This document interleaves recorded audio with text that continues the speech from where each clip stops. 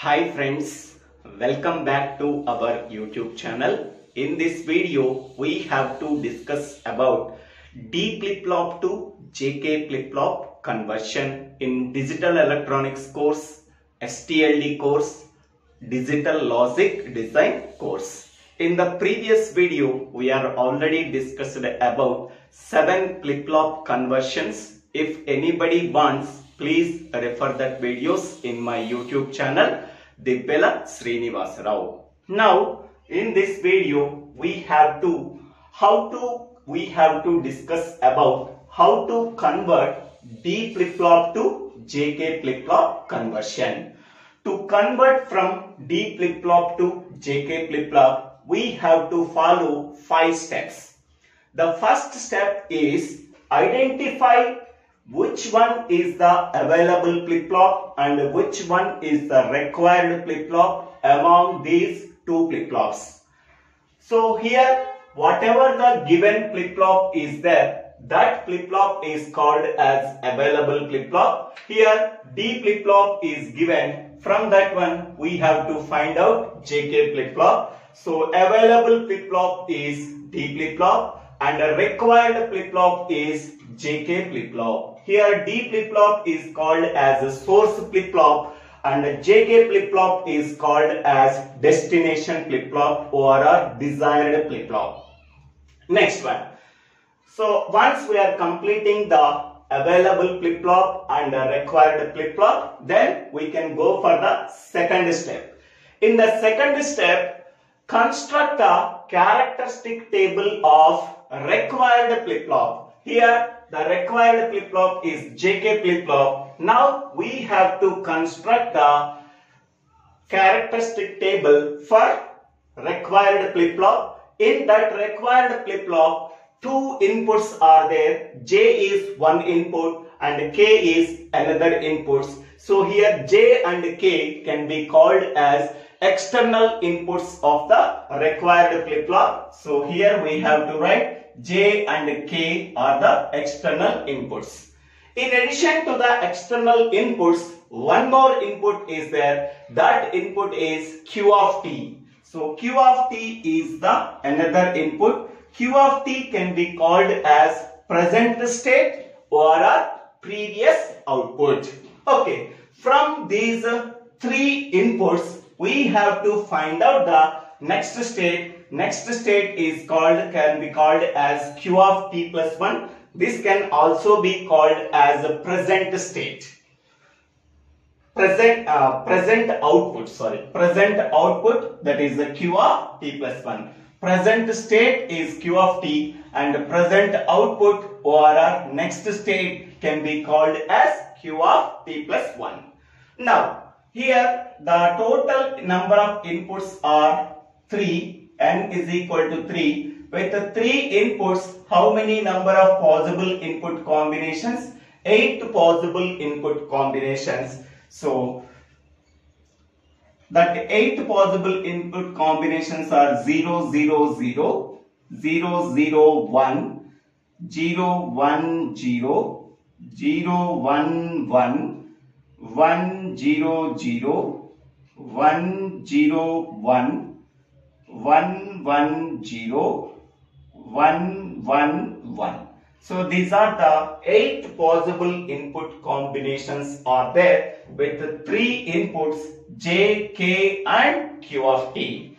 By using these 8 possible input combinations, we have to find out the next state, that is a Q of T plus 1 value for each and every possible input combination.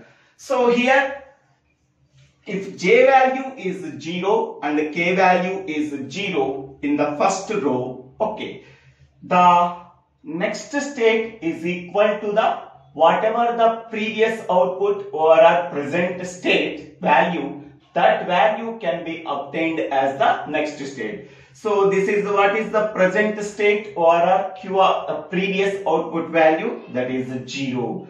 The same output can be obtained as Q of T plus 1. Next one, here also J value 0, K value 0. Okay, whatever the previous output or a present state, that can be obtained as the next state or a present output.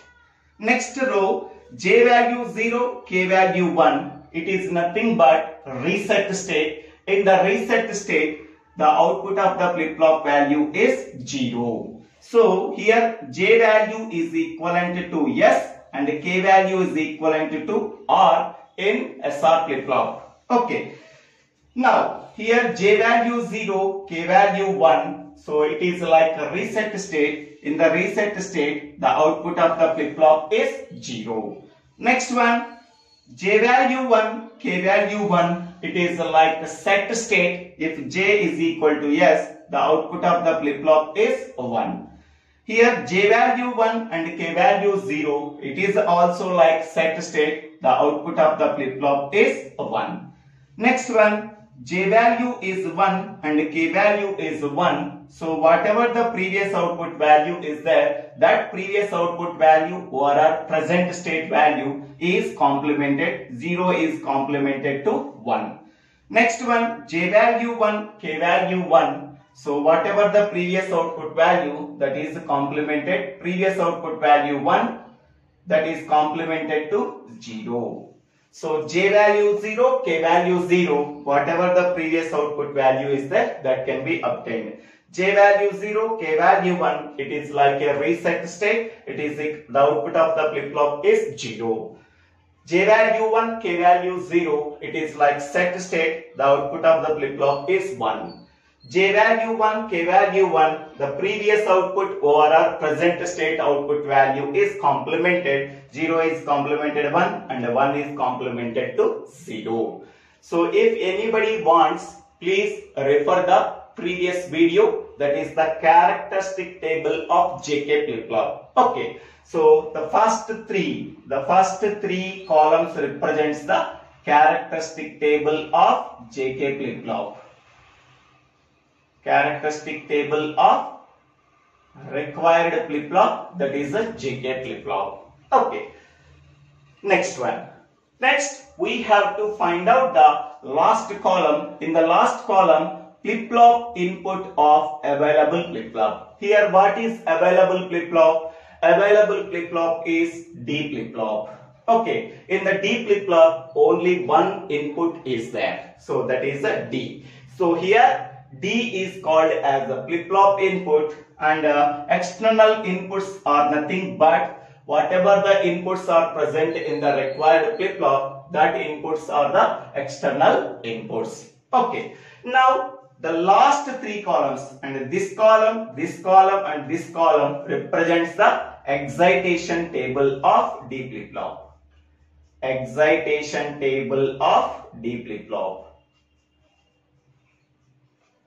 First three columns, this column and this column represents the characteristic table of required flip-flop, that is a JK flip-flop. The last three columns represents the excitation table of available flip-flop, so that is a D flip-flop. How we are getting the excitation table of D flip-flop? Whatever the next state values are there, the same values we are getting at the excitation table of D flip-flop. So we have to write 0, 1, 0, 0, 1, 1, 1, 0. So whatever the next state values are there, the next state values are becomes the D input value. Okay, D output value. Okay, here Q of t plus 1 value 0, D value 0. Q of t plus 1 value 1, D value 1. Q of t plus 1 value 0, D value 0. Q of t plus 1 value 0, D value 0. Q of t plus 1 value contains 3 ones. Here also 3 ones. Q of t plus 1 value 0 and D value is also 0. So these three columns represents the excitation table of D flip-flop. These three columns represents the characteristic table of JK flip-flop. So once we are constructing the characteristic table of required flip-flop and excitation table of available flip-flop, that is a D flip-flop, then we can go for step 4. In the step 4, we have to find out the Boolean expression for D input. Whatever the last column is there, in that last column, whatever the inputs are there, so for that inputs, we have to write the Boolean expression using Karnaugh map. So which Karnaugh map we have to use for finding out the Boolean expression for D? So in this table, what are the input columns are there? J, K and Q of T are the input columns. So how many number of variables are there? J, K and Q of T, that is the 3 variables. We have to use a 3 variable Karnaugh map for finding out the Boolean expression for D. So that is the 3 variable Karnaugh map. So Boolean expression for D.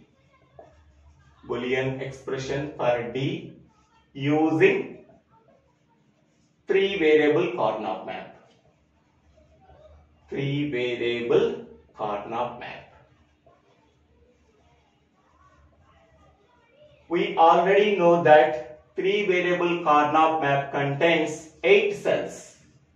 So row side only 1 variable is there, column side 2 variables are there. So row side variable becomes J and column side variable is K into Q of T. Okay. So row side only 1 variable is there. This variable can take 0 value or 1 value, and column side variables are 2 variables. These 2 variables can take either 0 0 value or 0 1 value or 1 1 value or 1 0 value. Here we have to write the gray code, not the 0 0 0 1 1 0 1 1. Here in the gray code, first 0 0, next 0 1, next 1 1, next 1 0 we have to write. Now, after constructing the 3 variable Karnaugh map, so observe the D column. In that D column, where the ones are present, only consider ones. Now, first we are considering ones only.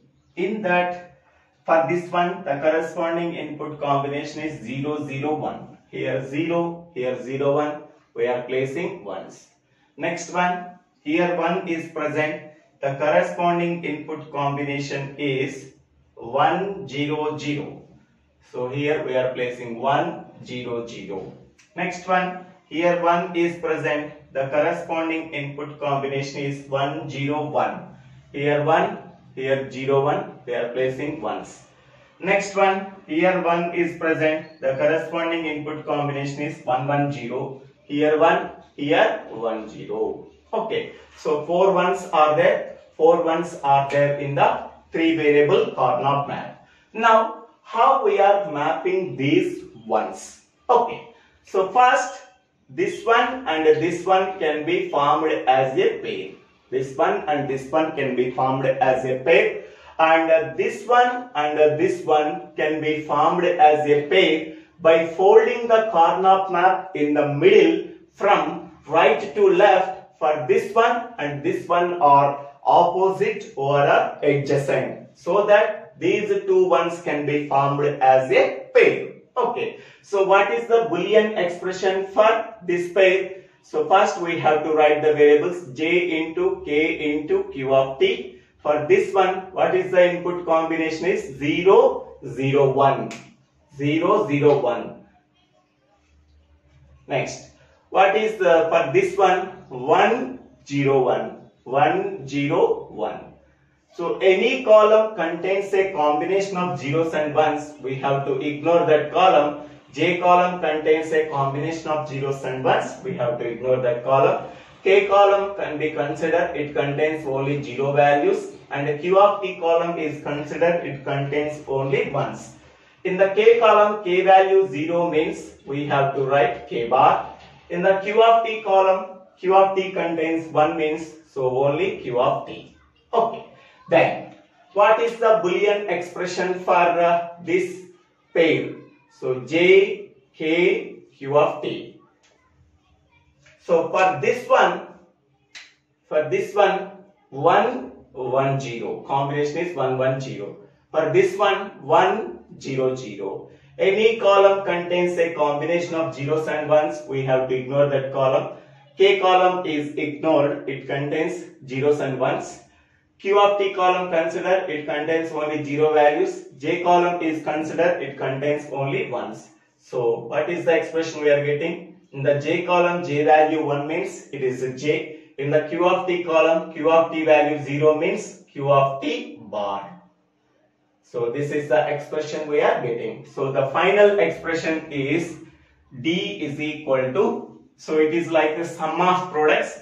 So first product is K bar into Q of T plus the second product is J into Q of T bar. So this is the expression we are getting in the step 4. Now once we are getting the Boolean expression, now we have to draw the circuit diagram.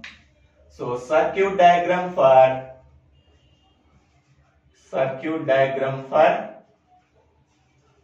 D to JK flip-flop conversion.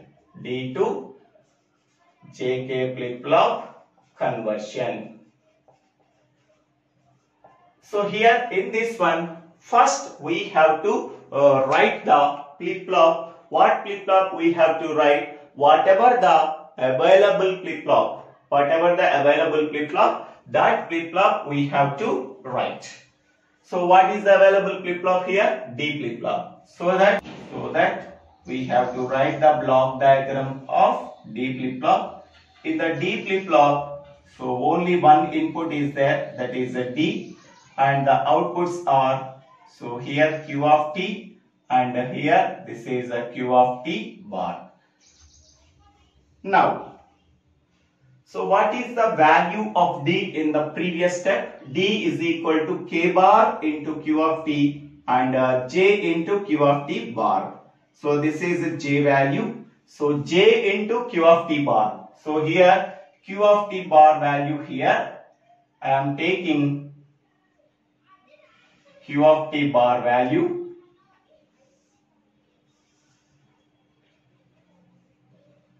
So this is Q of T bar value. Here this is a J value. These two inputs can be sent to one AND gate. This is a AND gate, J into Q of T bar. Next one, K bar. So here K bar is nothing but we have to write NOT gate. This becomes K bar. And Q of T. So Q of T here is there. So here I am taking Q of T bar for Q of T. So this is a K bar and this is a Q of T. So these two inputs can be formed, can be sent to AND gate. So K bar into Q of T. Okay. So these two are added with one OR gate. So this is one OR gate. This is a OR gate. Whatever the output is there, that output can be connected to D. Okay. So here D is nothing but K bar. So this is K bar into Q of T. So this is a J into Q of T bar. J into Q of T bar. So J into Q of T bar and K bar into Q of T can be sent to one OR gate. Then what is the output? K bar into Q of T plus J into Q of T bar. So now we have to write clock. This is the clock input. So this is the equivalent D to JK flip-flop conversion circuit diagram. So thank you one and all for watching this video. If you like this video, please click on the like button and share this video to your friends and classmates. If you have any doubts, please put your doubts in the comment section. I will clarify your doubts.